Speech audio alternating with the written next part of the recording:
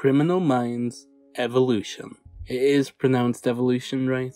I have to ask because of the weird way that Joe Mantegna pronounced it in episode 2. You know, on the previously on thing. Previously on Criminal Minds Evolution. Oh look, it's previously on. We're going to be running through the first 2 episodes of the Criminal Minds reboot of sorts, as well as address what could have been written on the post-it note that Penelope left for her successor in the finale. But before we do that, please leave a like and subscribe. You can always unsubscribe at a later date if you don't like what I'm posting. It's completely free and no hard feelings if you want to go at some other point. My voice is currently damaged. I'm just getting over COVID still, so let's do our best. Right then, let's get into it. Showtime. It's showtime, folks. So, the first elephant in the room we need to address is the fact that there's no Reed.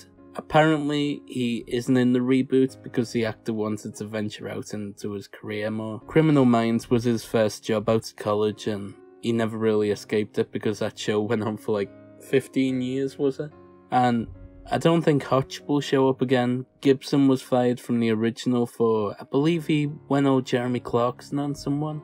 I think he had severe anger issues and has basically quit acting. And Shamar Moore is a lead on another show, SWAT, so I don't think his schedule would allow for an appearance, even though it's very likely he'll get a cameo to support Penelope because she's going through a bit of a rough time in these episodes. But anyway, I wanted to address those elephants in the room of the obvious people missing from this reboot. Right then, the first thing I want to point out is how great it is that they can swear now. When that guy was accused of being the unsub and he was showed photos of murdered people and he just started swearing his head off, it really made me laugh because that's exactly how you would react. It is a bit jarring to see Rossi dropping the F-bomb, sure, but is it funny? Definitely. I love this new freedom they've got. And it was great to see Penelope back. She is fantastic as this character and it's always great fun to watch. Having said that, if I was in a work Zoom meeting with her and she ordered me to take part in a daily dance party, I would quit my job immediately. I don't care if I was living on the streets. It's got to be a better life than having a daily Zoom dance party. Have I become a miserable old man? What am I saying? I was born a miserable old man. The part where Penelope was called by the unsub was legitimately killing.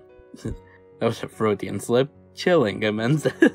It took me back to the old days of Criminal Minds. I do have one minor issue with these 2 episodes. When Penelope dismissed her baking group, she said, "Let's wrap this up, mates."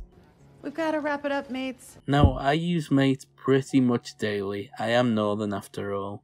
But never have I said mates. It's a bit weird, innit? Also, Criminal Minds has always done this thing where it will make extras awkwardly nod in order not to have to pay them more to speak the lines. Oh. It happened in the original series, although. Do you have a black light scanner? Happens again here. It's so awkward. Just pay them the extra 50 quid or wherever it is, you weirdos. I found it really sweet how nobody ever really replaced Penelope. I mean, she did that job for a long time, from season 1 to the very end. Not to mention, she was also the main computer person in the spin-off, Suspect Behaviour, with Forrest Whitaker. So when she left that note on her desk in the finale wishing well for whoever replaced her, it sort of left a weird emptiness. She was gone, and the show was over. To learn that 4 people tried to take on Penelope's role, but because of COVID, they were always nothing more than a box on the screen. I think that's incredibly sweet and serves the character very well. I'm glad that the note she wrote in the finale didn't go to waste, however, as she was able to read it and gain the courage to rejoin the team properly in episode 2. An incredible moment. I love that she's back. Not to mention how lovely it was seeing her get back to her desk. I half expected the first thing she would do would be to put down all the trinkets, but instead she just logged in all serious. Seemed a little out of character, but I'm sure it won't take long. At least she played the music. Perhaps the most unbelievable part of this reboot is how quickly she updates their computer. It takes 30 minutes for my PlayStation to update and that's not connected to the FBI database. But since we've mentioned the post-it notes, why don't we speculate about what it could have said? I have a theory, but I want to throw out a few possibilities. 1. It could be a reminder to always help the team. 2. It could be a note to herself. because she always knew she'd end up back in that chair. I doubt that one. She seemed pretty dead set on never returning, and there's no way Penelope predicted the pandemic. 3. It could be Penelope's version of Gideon's list in his notebook, something that reminds her that the darkness leads to light. Personally, I believe it wasn't a bunch of words, but a number. The amount of lives that she saved. Surely that would be enough to give her the courage to get back into the chair. That's where I think anyway. But honestly, we'll never know. The showrunner said as much. It's kind of like the letter Jim wrote for Pam in The Office. When talking about it, showrunner Messer said, "We're never gonna know.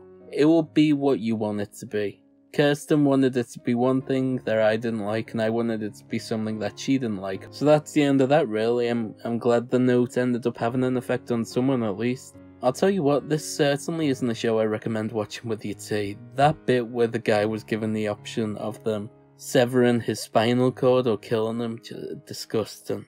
It didn't help that by the time we're recording this, my voice has only just recovered from COVID, like I said. So my stomach was on the turn already before I even started the show. Was the show always this graphic, or was it because I wasn't well? It feels like it's been so long since the show went off the air, so I can't really remember. Let me know in the comments below if it was. Does anyone else think it was a bit weird how the unsub could easily go into a hardware store and buy a kill kit? Look how suspicious he is. Nobody buys all that stuff for reasons other than kidnap and murder. Did he learn nothing from Walter White?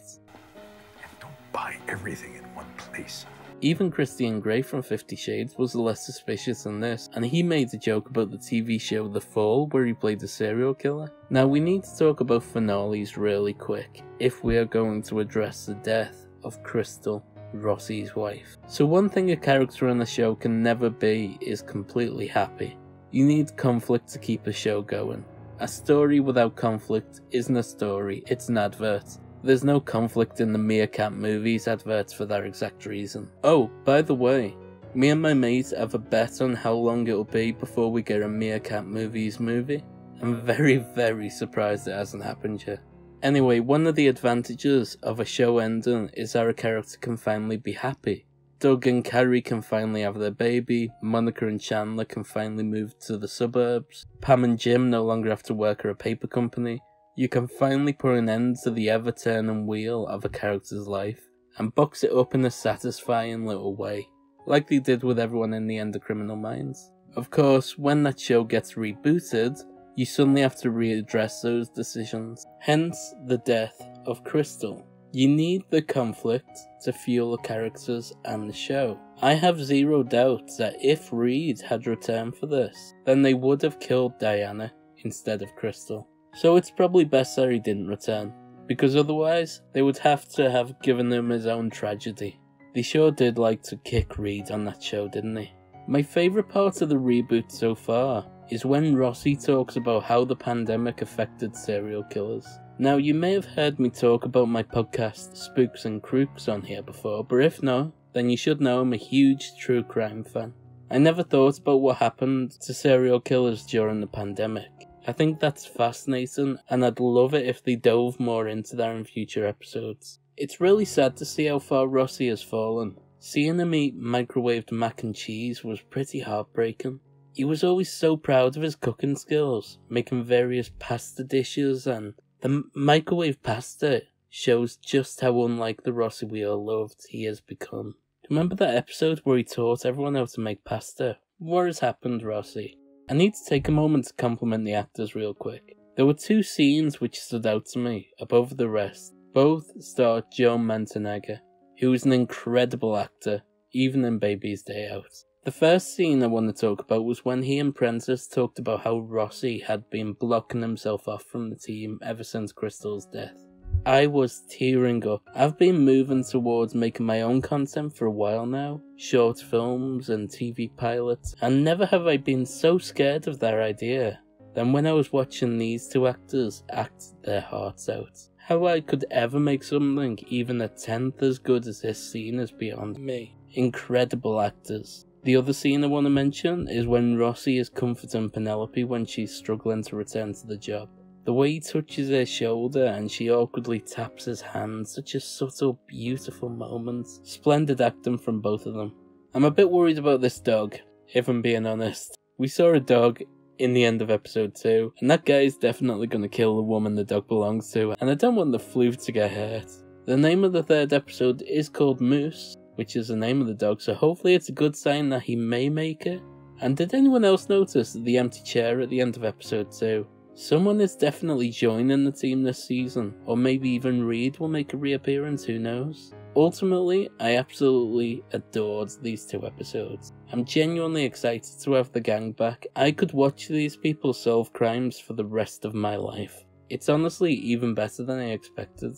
I love the darker and grittier tone. It's more cinematic, very reminiscent of Mindhunter and True Detective. So what did you think of this episode? Well, these 2 episodes, and Criminal Minds Evolution so far? Let me know in the comments below.